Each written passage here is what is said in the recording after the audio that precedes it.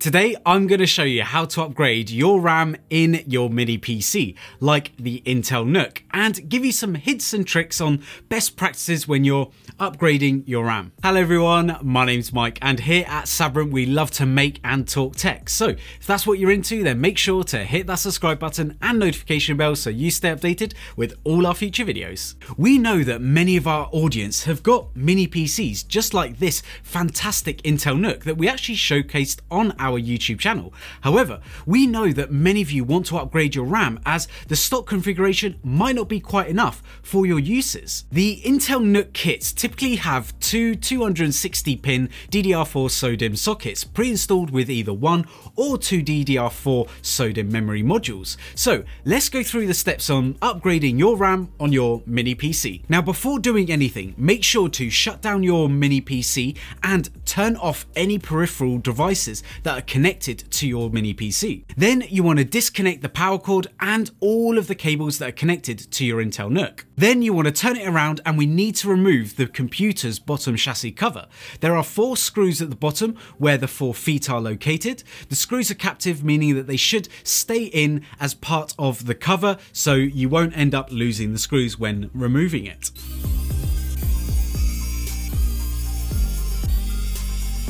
Now that we've unscrewed the screws, we want to make sure to pop this out carefully, so making sure to pull from each side, and then it will reveal what's inside the Intel NUC. Now it's time to locate the RAM modules on your board.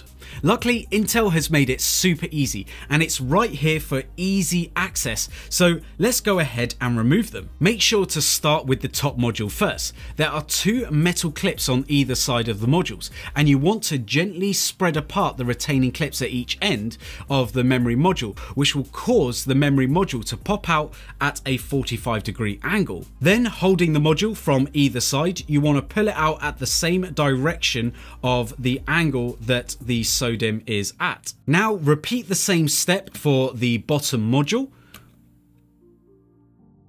And then with these modules, you want to place them in an anti-static bag for safekeeping. Now it's time to add your SODIMM memory modules. Here at SABRENT, we have sizes 8GB, 16GB, or 32GB memory modules.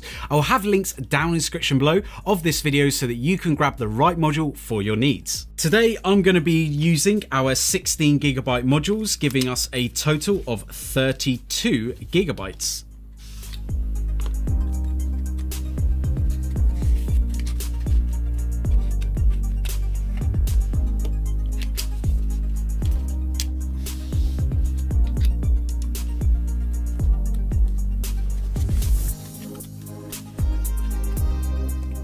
Now grab one of the memory modules and make sure that the notch where the SODIMM memory is lined up to the notch that's on the memory module slot. Now you want to insert the memory module at a 45-degree angle and make sure it is firmly inside, and then once you've done so, you want to press down firmly until you hear the 2 clips clicking around the module itself. Repeat the same step for the top module. So insert a 45-degree angle, clip inside until both retaining clips are either side of the memory module. Now, when choosing a RAM, it's always best to match up the RAM sticks, meaning that you should either put 2 8GB sticks or 2 16GB sticks like I've done here, or 2 32GB sticks in your Intel NUC. Lastly, you want to place the bottom cover, making sure that the orientation is correct. You'll see a front label stamped onto the cover, which will need to line up to the front of your Intel NUC. Then just screw the 4 screws in when you've firmly pushed it down into the bottom of the Intel NUC, and you're done. Now you just want to replug the power cable as well as all the other cables that you've removed, and then turn on all your peripherals, of course, and then just turn on your PC to make sure that your RAM has been detected by your system. To do this, you want to head to the Windows icon and then click the gears setting icon. Then click on System, and then in the left menu bar you want to scroll down and click on About.